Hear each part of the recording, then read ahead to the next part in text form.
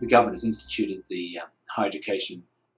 regulator called TEQSA, the Tertiary Education Quality and Standards Agency, and one or several of their higher education standards actually talk about that the course has been designed with a view to what are the external standards, and secondly, that there is evidence that these standards have been achieved internally, and that there's also been some benchmarking. Somebody else has looked